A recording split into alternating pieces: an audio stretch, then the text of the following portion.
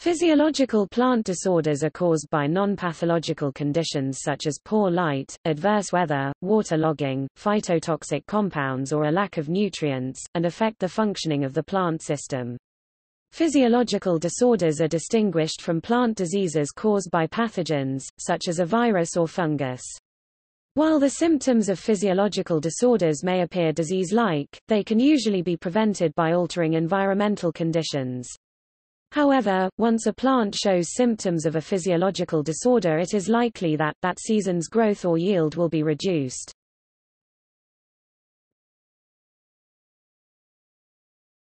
Topic: Diagnosis of disorders.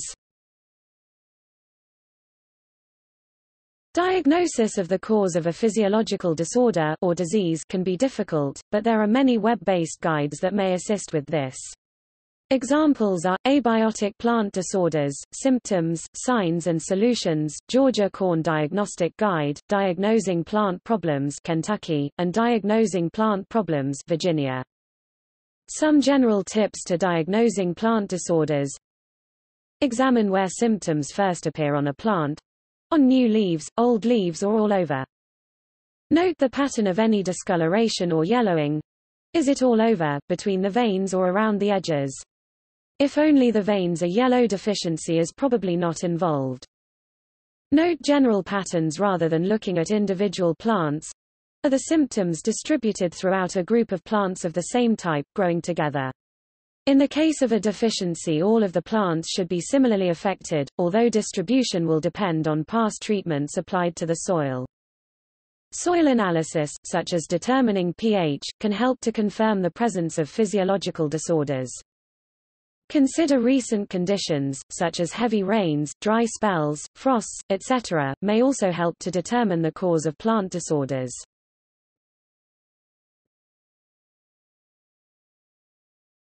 Topic: Weather damage.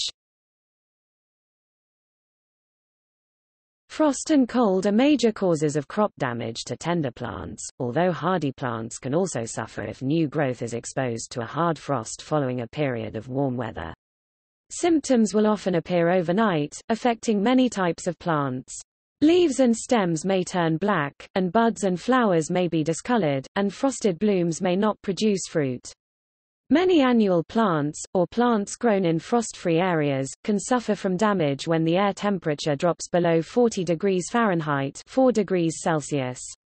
Tropical plants may begin to experience cold damage when the temperature is 42 to 48 degrees Fahrenheit 5 to 9 degrees Celsius. Symptoms include wilting of the top of the stems and/or leaves, and blackening or softening of the plant tissue. Frost or cold damage can be avoided by ensuring that tender plants are properly hardened before planting, and that they are not planted too early in the season, before the risk of frost has passed. Avoid planting susceptible plants in frost pockets, or where they will receive early morning sun. Protect young buds and bloom with horticultural fleece if frost is forecast. Cold, drying easterly winds can also severely inhibit spring growth even without an actual frost, thus adequate shelter or the use of windbreaks is important. Drought can cause plants to suffer from water stress and wilt. Adequate irrigation is required during prolonged hot, dry periods. Rather than shallow daily watering, during a drought water should be directed towards the roots, ensuring that the soil is thoroughly soaked 2 or 3 times a week. Mulches also help preserve soil moisture and keep roots cool.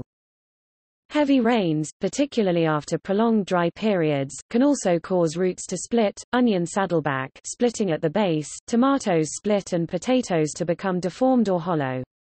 Using mulches or adding organic matter such as leaf mold, compost or well-rotted manure to the soil will help to act as a buffer between sudden changes in conditions. Waterlogging can occur on poorly drained soils, particularly following heavy rains. Plants can become yellow and stunted, and will tend to be more prone to drought and diseases. Improving drainage will help to alleviate this problem. Hail can cause damage to soft-skinned fruits, and may also allow brown rot or other fungi to penetrate the plant. Brown spot markings or lines on one side of a mature apple are indicative of a spring hailstorm.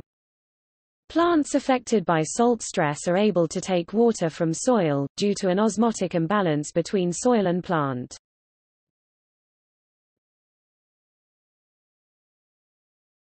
Topic: Nutrient deficiencies.